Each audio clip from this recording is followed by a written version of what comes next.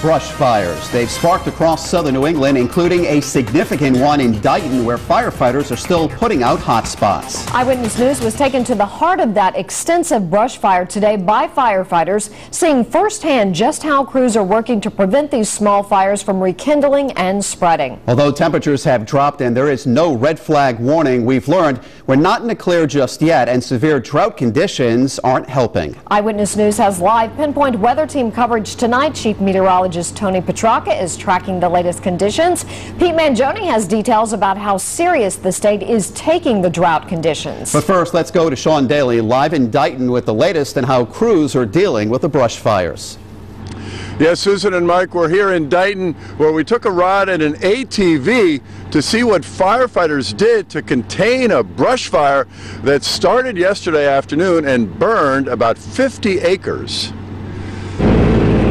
What's the biggest challenge, Chief? The biggest challenge right now is just to get the apparatus and the manpower in here to make sure everything's mopped up, wet down, and so we don't have any more flare-ups as the week progresses with any more wind, because we don't.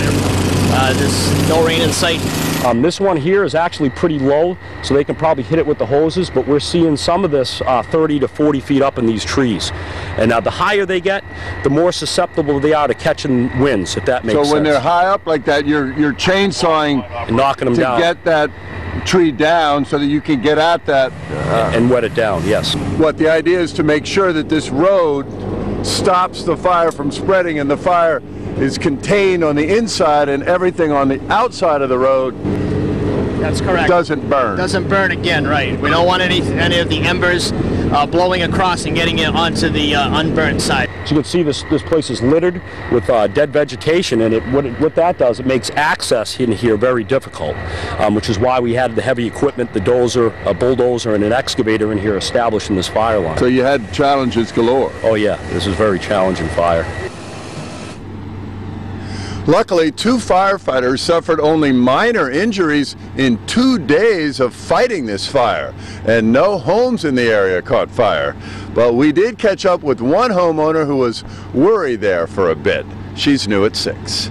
Live in Dighton with the Southeastern Massachusetts Mobile Newsroom, Sean Daly, Eyewitness News.